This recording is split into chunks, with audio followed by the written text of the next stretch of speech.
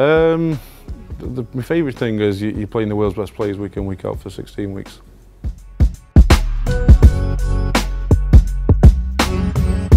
Right, if I weren't playing darts, you'd probably find me now, probably either fishing or on the snooker table.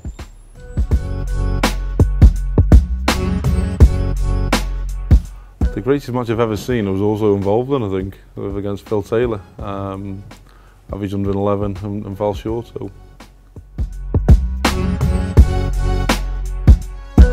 I've got a Stoke tattoo on my ankle, what I did myself when I was 14. No! I have.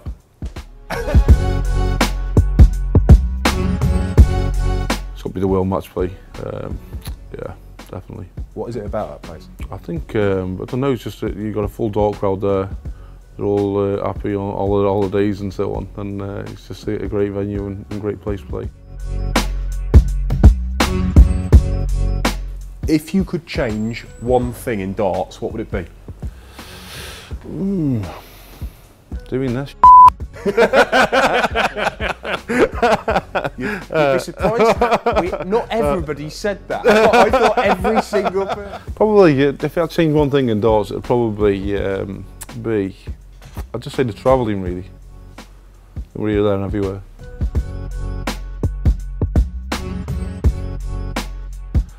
I love darts because it's a competitive game and I'm very competitive and I just love playing games.